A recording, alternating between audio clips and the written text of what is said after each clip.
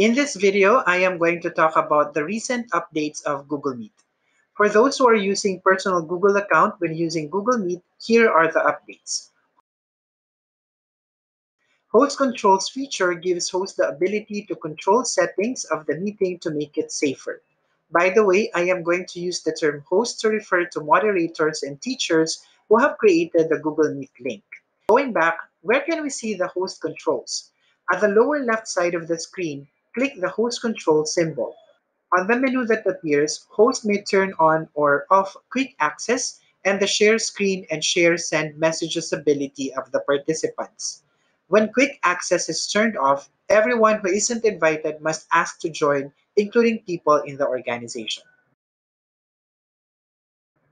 Change background feature is the ability of the host and participants to blur background or change it using pre-uploaded or user-uploaded images.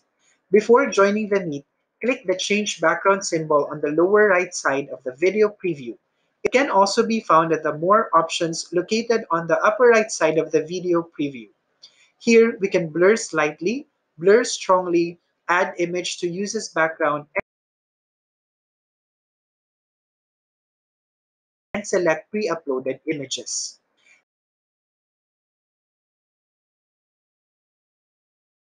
You can also change your video background while in meeting. Click the More options on the lower right side of the screen and select Change Background.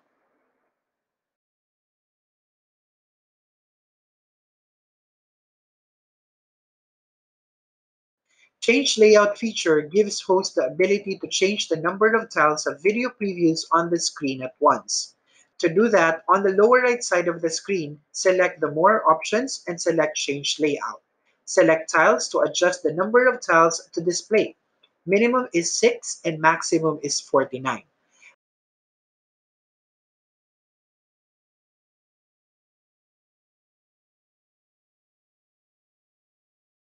When Spotlight is selected, the active speaker or shared screen fills the entire window. When Sidebar is selected, the main image is of the active speaker or shared screen. When Auto is selected, Google Meet will choose what's layout for the user.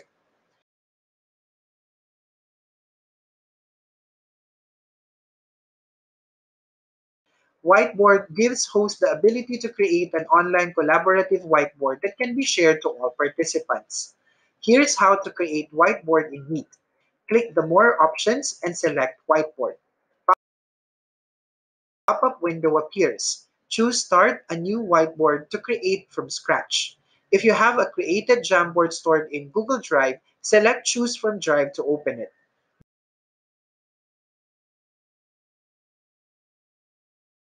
Don't forget to give permission to the participants by going to the Share button.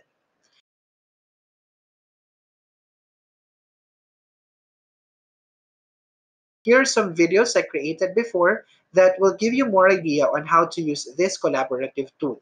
I will also include the links to these videos in the description box so you can watch them later after this video. The next 5 updates will only be available to accounts of G Suite or Google Workspace Enterprise Edition. So let's continue. Breakout Rooms gives hosts the ability to create smaller rooms for online group activity. Go to the Activities symbol and select Breakout Rooms.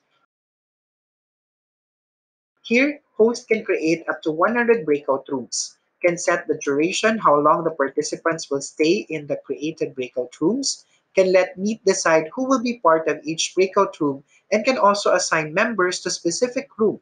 Simply click the name, drag, and drop to the specific room. Hosts can also join each room and may also close the room even if the set time is not yet over.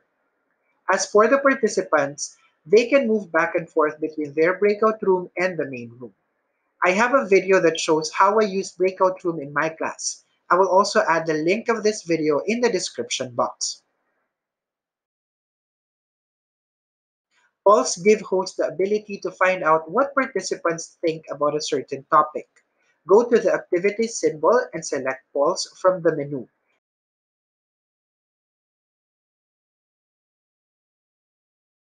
Ask a question and enter your options. Here, host can launch the poll immediately and can show the results to all and end it. Once the meeting is over, host will receive an email of the polling details. As for the participants, they can answer the poll once and can view its result after the host has shown it to all. Q&A gives hosts and participants the ability to post questions in one common area. To enable this feature, host must go to the activity symbol and select Q&A option.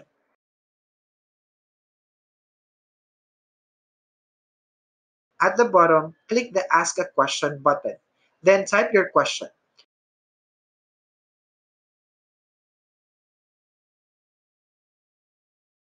Host can mark questions hidden and unhidden, can mark questions answered or unanswered, can delete,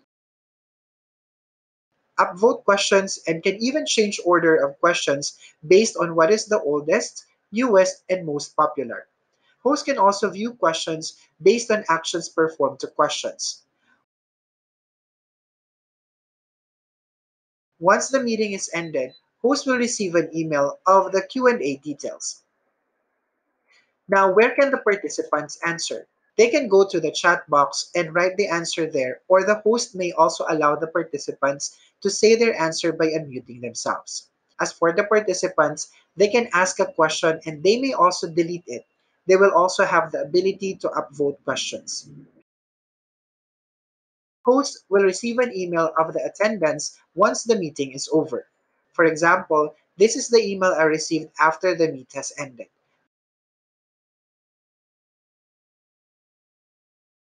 When opened, we can see the names, email addresses, duration, time joined, and time exited.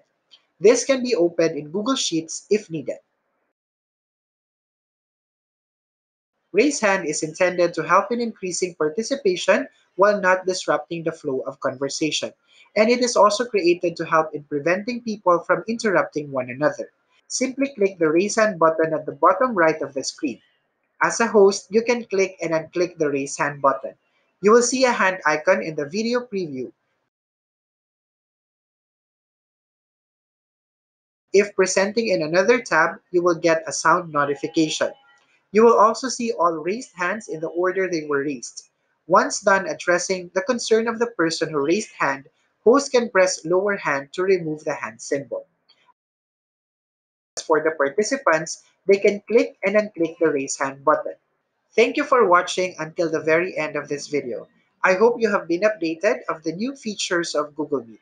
If this is helpful, please show your appreciation by liking and writing comments. Please consider subscribing to my channel too. Here are my other videos that might also be of help. Thank you!